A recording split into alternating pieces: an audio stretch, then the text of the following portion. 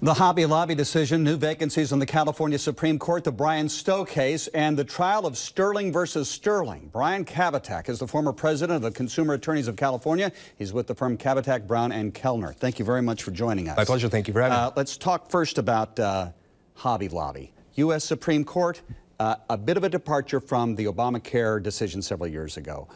What hath they wrought when it comes to future litigation based on this decision? Well, if you look back 2 years ago, you would think based upon the Obamacare decision that this was a done deal. Now we have a 5-4 decision that seems to depart from it. If you're saying 2 years ago that this is part of a tax, it's part of the tax power of Congress to tax, how do you come up with these religious exemptions? I think that's a serious departure. And then if you look at what the court did immediately following Hobby Lobby, is they issued 6 rulings in pending cases returning them or affirming them in lower courts that look to be that they're going to allow a wide path for religious type of exemptions. But they said this was a narrow decision. And then they issue 6 decisions right after that. And I think those 6 decisions right after that, returning the case, are very interesting. And watchers of the court look at that and say, what are they doing here and how far are they going to go? What does it say to the U.S. President, Barack Obama, when they come in with a decision on recess appointments 9-0? Even some of his own appointees ruled against him on that. Well, that's all of his appointees ruled against him on that. That's a bad sign, and it looks like it's going to wear away at the president's power and the president's authority. And when the court does something like that, they're sending a very clear message. You can't do this. The Constitution says appointments have to be approved by Congress. Let's talk about the California Supreme Court. There are 2 vacancies. They're not yet. Marvin Baxter does retire at the end of his term, or the end of the year.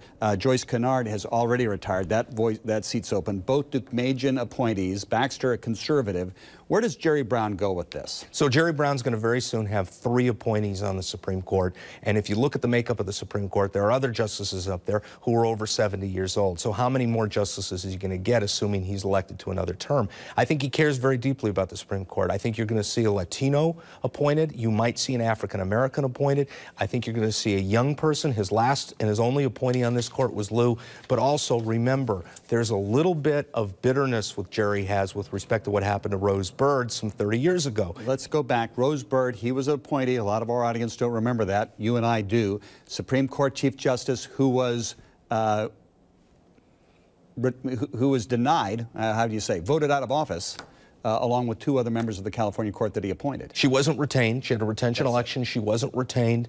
And what happened as a result of that was 3 justices were off the court, and 3 justices got to be appointed by Republicans. You had a court that has 6 of 7 Republican appointees. Pretty soon it's going to be 3. I predict there's going to be a 4th after that. He's going to appoint young people to the court. He's going to appoint people who he's going to see ideologically as leaning to the left. And I predict that 3 years from now you're going to have a very different Supreme Court than leaning to the left or leaning down the center? Because Jerry Brown's famous for the canoe analogy, a couple of paddles to the left, a couple of paddles to the right.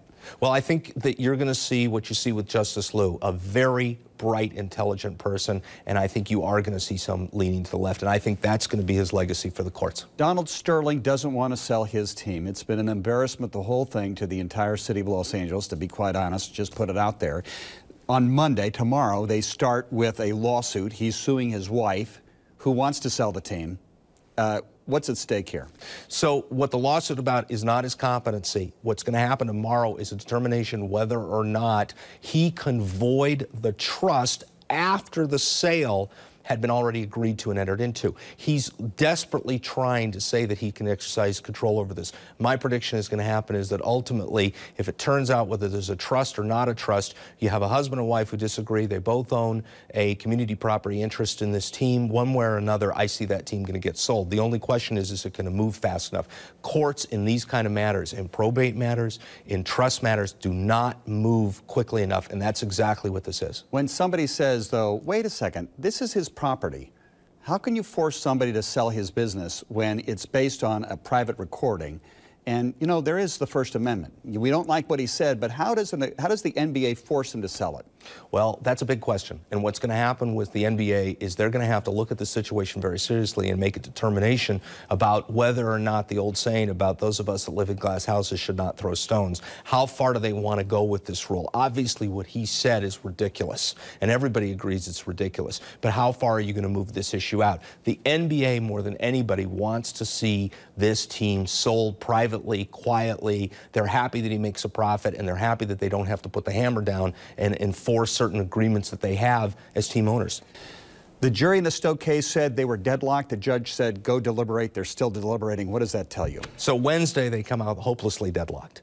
He says, go deliberate. Thursday, they start to ask more questions. They're continuing to deliberate. That tells me that they are being careful. They're being thoughtful about this. They want to reach a verdict. But this is a tough road to go. It's a tough case. It's a very tough case. People have to realize that trying to prove that the Dodgers are responsible for what these two guys did to Brian Stowe is a tough legal burden. It may be emotional or emotionally something that people feel strongly about, but as a legal burden, it's a tough way to go. The fact that the jury's still deliberating about it has to be very encouraging for the plaintiffs. If they still can't reach a verdict on Monday or Tuesday or Wednesday, at some point the judge is going to declare a mistrial. If there's a mistrial, that means they're going to try the case all over again. I don't think so. I think there will be a settlement at that point. Brian Kabateck, thank you very much for joining us. It's always a pleasure to have you. My pleasure. Thank you. Up next, the Civil Rights Act turns 50 when we return.